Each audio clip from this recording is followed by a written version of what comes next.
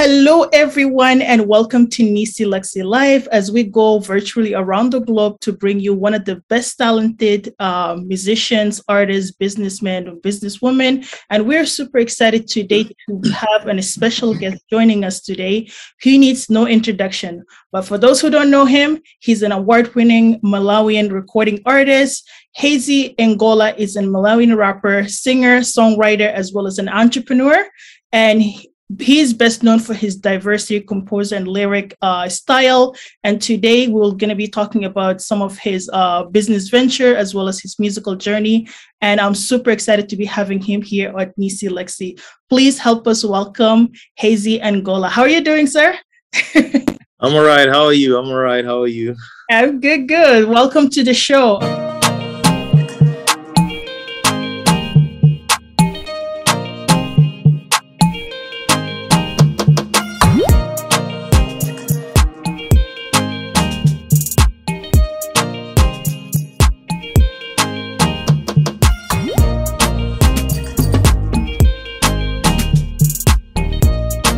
For our Canadian audience and for those who meeting you for the first time, we want to get to know you. So who is Hayze Engola?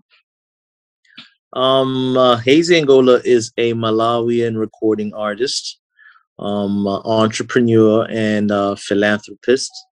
And yeah, basically that's pretty much it. Yeah, but I would like to think that I'll be something else. I'll add something else to my portfolio as well. But for starters, I'm a musician, an entrepreneur, and a philanthropist. Awesome. So take us back. Like, when did you start entering the music industry? When was it like, oh, you're like, okay, you know what? Being a rapper or artist, it's my calling. Career-wise, I'd say I've been doing it professionally for like the past maybe 8 years, right? But music has been a huge part of my life. I come from a family where there's no musical background, so I'm the first, I'm the first musician in my family, and it was purely out of interest. Growing up, I listened to a lot of music, from my mom, from my sisters.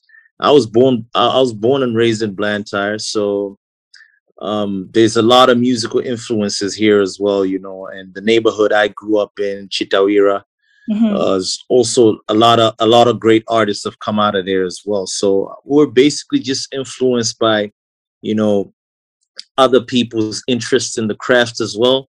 So it generally built my interest as well. And also going to a Christian school, I went to a Christian primary school called Junior Academy, and music was a really big part of it. So every morning, during assembly or whatever activities, music was involved. And there was the studio that was at the school as well, that was owned by the owners of the school. So they always had us in and out of the studio and stuff like that. So I would say like from like 6-7 years old, I had music in me, But, professionally, I've done it since like maybe 2014 to date.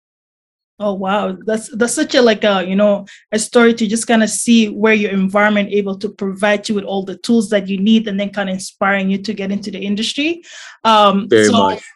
I love that story. Another thing that I wanted to ask you, obviously you been in the game for 8 years as a professional musician. What is some of the best strategy that would you kind of like let other people that are coming in? Let's say there's a young artist who's trying to enter the industry. From your personal experience, what do you think that they need as a best strategy to make sure that they're successful for this long? First and foremost is the belief, believing in yourself. I didn't, until 2014, I didn't actually realize. At first, I just used to do it to impress my friends, with my lyrics and all that. And then I realized, yo, man, this could actually be something that I could do. This could actually be my career. You know what I'm saying? So first is the belief that you can actually do it. You can actually make it your career. And then surrounding yourself with people that are going to help you realize that dream. I've worked with different kinds of people. I'm in a group called HOMEGROWN AFRICAN with somebody I met back in primary school as well. We went to the same school, and we started a rap group back in 2014. And then somebody just happened to come to the studio we were recording at, who believed in us as well. You know, he was like, yo, we could actually make this something. So I believe, you know, putting yourself in the right environment and connecting with the right kind of people to help you, you know, actualize it, you know, is the very most important thing. On your own, the chances are very slim, you know, because you need different kinds of input as well. You know, besides having that natural talent, that natural gift, you know, you need people who are more technical than you, people who are more experienced than you to help you do certain things, you know, to build your career and, you know, help you set up. And I believe that is by far the most important thing, working with people who believe in you and, you know, helping you structure everything out, you know, because you can be the most talented person in the world, but if you don't have a plan, if you don't have a strategy, and if you don't have people to do that with, then your dream is as good as dead, you know? Yeah, I love the fact that you stress so much about like having that community of people to rally around you, but not only that, it's like learning from them. This is also beyond just the music. It's just as an entrepreneur itself, you need people that have different skill sets to be able to cultivate and help you kind of like grow as an individual. I love how you mentioned that. It's a great advice. Absolutely. I wanted to ask you, obviously, being in the industry itself, it could be really hard and it could also be really sweet and fun. So how are you able to kind of like, you know, manage and maneuver and making sure that, you know what, if I need to stay and make sure this is a business, not treat it just like as a hobby, how did you able to like transition that mindset from just being impressing your friends to now it's a business? Like I said, you know, you need people who have different skill sets to be around you, right? You can't do everything. So there's certain things that are not required of me to do, you know, like, you know, the accounts and all that other stuff. You know, there's other people that are responsible for that, which leaves me the task of taking care of creating and being the artist, which is the most important thing. Without me being the artist, nothing else is important. So I focus on my craft, you know, making the music, designing the clothes, you know, for the brand, you know, basically getting involved in the community, doing a bunch of other things, you know, that the other members of the team can't do. So I very much focus on what I'm responsible for and what tasks, you know, I've been assigned to, you know, besides me being the artist, you know, I also follow instructions, you know,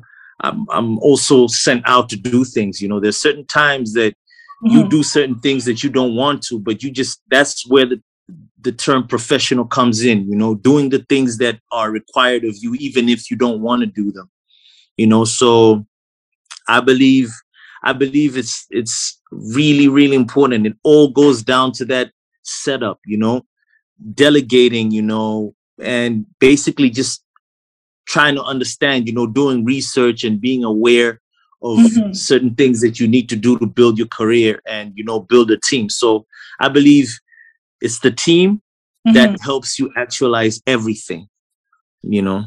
That's powerful. That's powerful that you mentioned like teamwork, dedication, and also like doing things that you're not comfortable with.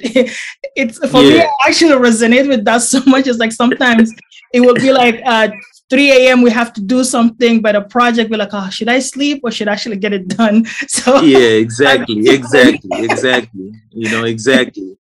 Yeah, so I love how you stress that you're able to mention that. Another thing, I know you have produced a lot of successful hits, such as the Pressure Make Diamonds, On That Low, and my personal favorite, which is the DobaDoba. I think I'm pronouncing it wrong. Can you tell us what is the inspiration behind these 3 songs? Like, how did you come about it? Like, for me, I like to talk about the things that I'm experiencing in that particular period of time, you know. So if you're talking about Pressure Makes Diamonds and On the Low, these basically just reflect they were basically a reflection of where I was at in my life, you know, building a brand, you know, like if you listen to some of the lyrics, I'm like talking about, you know, having a different perspective to life. Like I started seeing things a little different now, you know. Road to success, they try to keep us out. You know, these are challenges that you experience, you know, as an artist, where there's certain blocks, you know, that come in your way, you know, but if you believe in yourself, you know, that pressure, if you work under that pressure, you're guaranteed to make diamonds, you know. So on the low, you know, records like On the Low are basically talking about me, you know, getting as an artist, getting into business, you know, full time, trying to hustle, trying to build a brand, trying to build a company, you know what I mean? So I'm just basically talking about my life experiences and some experiences that, you know, some of my peers go through, some of the experiences, you know, my fellow artists go through. You know, I basically draw my inspiration from the things that, because as human beings, we consume a lot of information on a daily basis, you know, and, you know, just add the internet there, and, you know, you've got too much info. So it's just about, you know, me being able to be in my space and being able to articulate what I've been able to pick up along the way and the things that I've understood, the knowledge that I've acquired, you know, and basically just expressing it in through music or through the clothes or through, you know, whatever platforms that, you know, whatever opportunity I get to express myself, you know. So I feel like as an artist, it's very important for you to be aware of what's happening around you, or what's happening around your communities, you know, your society, around your country, your continent, and the globe, you know what I mean? So it's all about, you know, relaying that information the best way you can possible, you know. So basically I draw my inspiration from anything, you know. I could go get off this call and make a song about this conversation that we've just had. You know what I mean? Yes, that's talent. Able to do that, that's like a pure inner talent. I love how you basically, like, you know, structure and making your song is more of like an impact and showing inspiration and of that nature. And something that you mentioned during when you were explaining like the business side of things. So now let's talk about business. I know you are a founder of you have your own Conquer clothing line, as well as perfume collections that you have launched. Can you tell us more about how did you even get into the industry, for the fashion industry? Just walk us through what's that all about? Man, like I didn't even know that I had like this entrepreneurial streak in me. You know what I mean? I didn't know until at first it was just, yo, man, I was having a conversation with a friend of mine, you know, we was like young. This is like maybe 2016, 2017. And we're broke at the time, and we're probably thinking, man, it's so hard out here. You know what I mean? It's like difficult, you know, to set up anything, to start anything. You just need to rise above it, you know. So that's basically where the brand name came from, to conquer, you know, which means to overcome and to take control of your situations. So at first, that's what I thought it was, that, yo, man, it's like a clothing brand, like a Sean John or something like that. You know what I mean? But the deeper we got into it, you know, we realized, yo, man, we had to change our, you know, business plan. We had to change our business philosophy, because we realized that, yo, this is actually more than just a clothing brand. It's a lifestyle brand, you know. You know, when we're talking about fashion, it's a lifestyle. We're talking about music, it's a lifestyle. You know, we're talking about the fragrances, it's also a lifestyle, you know. So we're like, yo, man, this is a brand that could go beyond just the clothes, you know. So why don't we expand? So hence the fragrances, and we're gonna do a bunch of other stuff as well. And we're actually the first brand in Malawi to have an apparel store, you know, the first of its kind in 2020. We launched that. And we are the first brand as well to sponsor a football team, you know, by being their manufacturers, manufacturing their jerseys and all that other stuff. Yeah. You know, so that just goes to show that, you know, at first we thought it was something else, but you know, that's what happens when you invest a lot more time and you do a lot more research into your business, into your craft. You know, you find out there's more layers and layers. It's like an onion, you know, you just keep peeling off layer after layer after layer. And then, you know, in the end, you might find out that you end up doing something you initially didn't think you would, you know? Yeah. And the first business you started is completely 10, 15 years down the line, you're doing absolutely something different. So it's just also, that's what also the brand represents, you know, by being open-minded. You know what I mean? That's what we want. That's what we're advocating, you know, to say, look, man, despite where you are, the world is no longer, you know, we're no longer divided by lines, you know, by borders and stuff, you know. It's doesn't matter where you are, you can do something special. You know, I mean, if Nike did it, if all these Under Armour and all these famous brands have done it, you know, we're the same consumers as well. So we don't want to just be consumers anymore. We also want to contribute to that market as well, you know, being from Malawi, being from Africa as well, you know, that look, it doesn't matter wherever you are in the world, you know, you can conquer. So yeah, basically our brand represents that, you know, we represent that. And the business side of it, you know, it hasn't been easy because I have had no experience running a business. Yeah, you know, so like I said, you know, it's all about putting people together, you know, and, you know, help, you know, organize this thing, you know, do all the technicalities, all the legal stuff. There's a lot that goes into it, you know. So as we went on, these are things that I've had to learn, you know, and still learning, you know, but it's not easy, but it's doable. It's possible. Yeah, I actually love the fact that, you know, it's just like taking a simple idea, be like, hey, I want to make clothing line. We're having this. Sometimes I feel like as an entrepreneur, where in order for us to create something, it's just like turning an idea into something that is very big. We know it along the way, but initially it's like, okay, this is where I'm starting. But then halfway through the journey, you realize, wait, this can actually be bigger than what it was.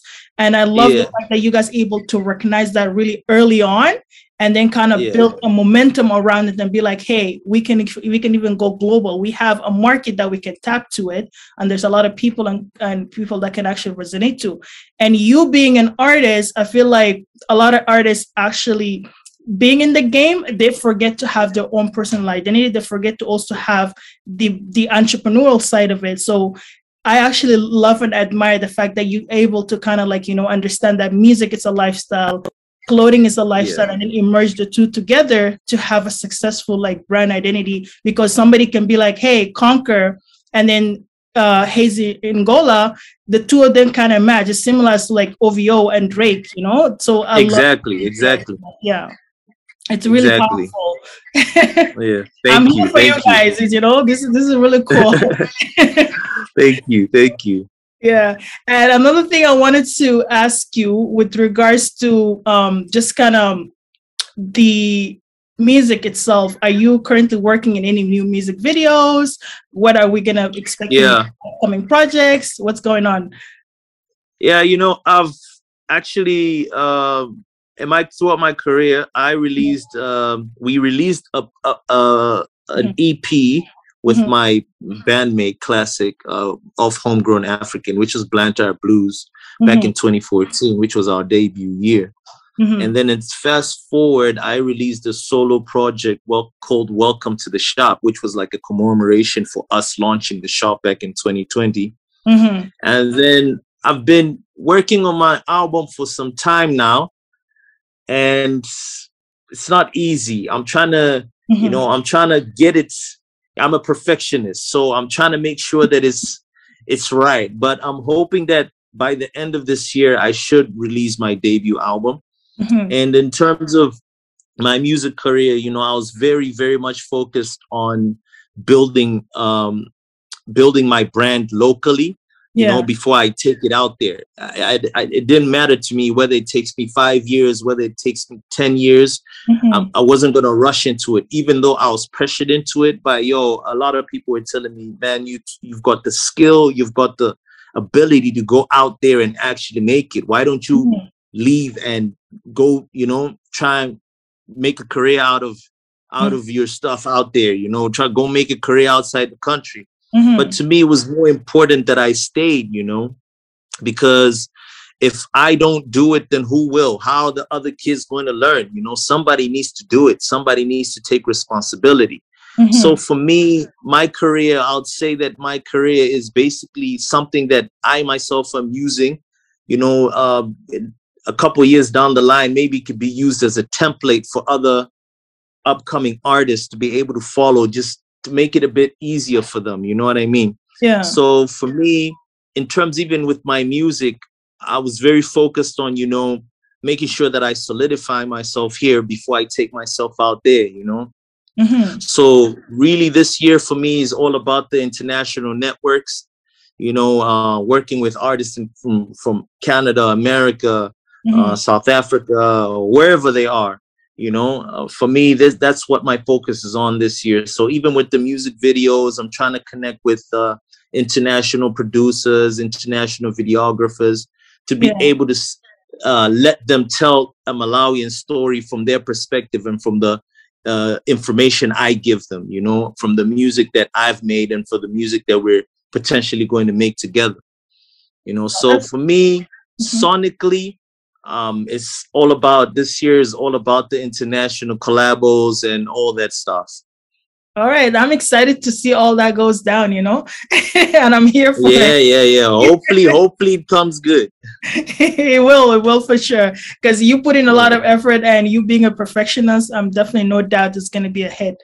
Another thing I wanted to also say, I know you're being so humble about it, but you are also selected in the Forbes 30 under 30 for the class of 2021. So congratulations on that. That's huge. I know you're being humble about it. So thanks a lot. Thanks a lot, man.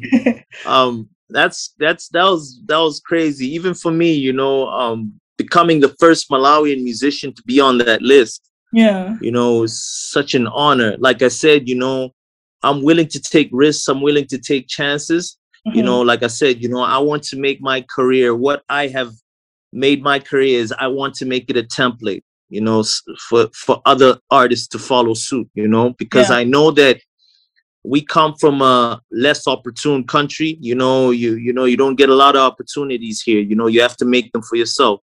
So basically that's what I'm trying to teach, So even with the Forbes thing, for me, it was like, I felt like it wasn't, the reason why I'm always not talking about it, or I don't really like to sing my own praises, is because how I felt was that it was a team effort, like even with my fans, because without them, I wouldn't be able to get on that list. Without them patronizing the brand, I wouldn't end up on that list. Without the team that I have, I wouldn't end up on that list. So I feel like, I cannot really say that it's Hayze who was on the Forbes list. I feel like it's Malawi. It's the people who put in the effort, who believe that, we can be doing stuff like that, So for me, it was such a great honor, obviously, to be on that list. But, besides everything else, obviously the networking with the other people from the other countries as well, is really important for us, to establish ourselves on the continent and in the world, So for me, I feel like it's a really huge plus that I was on that list, and hopefully a bunch of other Malawians as well can end up on that list going forward. Yeah, I love that, because, everything that you do, just from the way that you're kind of like articulating your point of view of things, is that you are trying to create like a pavement or a pathway for people that are coming after you, so that way not only are they inspired by your mission and inspired by your journey, but they can also use it as a blueprint to be able to become successful. And I feel like a lot of times, even just being an African descent person who lives abroad, whenever we have a success, the success is not just for us individually. The success is for the whole continent. It's for the whole country. Yeah. So yeah. I love that you're able to kind of stress that, be like, hey, this is a win, but it's not just win for me, it's win for all. And I appreciate you for highlighting that. And I wish you all the best and more stuff that is going to come out of Malawi to be able to kind of put Malawi on the map, because Canada needs to hear it. So we're going to be using Neecee Lexy to be able to give them that, be like, hey, this is what's happening down there. People need to tap in. Yeah, definitely. Thank you very much. Thank you very much. You're welcome. So for those who wanted to get in touch with you, follow your social media, purchase your brand, or things of that nature, where can they find you, and where can they stream your music, or even like purchase your clothes? Yeah, well, they can find me on Spotify, on all the DSPs. I'm available on all the DSPs, Spotify, Deezer. You know, you just search Hayze Engola, and you find me there. I'm on Instagram as well, so you can find me at Hayze Engola, at Hayze_Engola with an H at the end. And on Twitter, my handle is at Engola. And also, they can follow Conquer on Facebook, on Twitter as well. It's Conquer Online on Twitter, Facebook, and Instagram. We're currently rebuilding our website. So our international customers, you can just DM us and we'll organize those, basically courier it to wherever you are in the world. And until the website is fully running right now, that's where they can make their purchases for merchandise and all that stuff. But in the meantime, they can just get at me or get at Conquer Online on all the social media platforms to make their purchases as well. Awesome. So I will be posting all the link in the description below, so that way you guys can also tap in and follow Hayze Engola. And without further ado, I just want to say to you, thank you so much for being here today. It's an honor to have you. And I hope that pleasure's all mine. Around the world get to tap in and listen to your incredible story, as well as, like, you know, follow your journey, and they get to hear all the music that's coming out of Malawi and all the amazing thing you guys doing down there. I know you have to rush, but thank you so much for being here today. I appreciate it. Thank you for having me. Pleasure was all mine.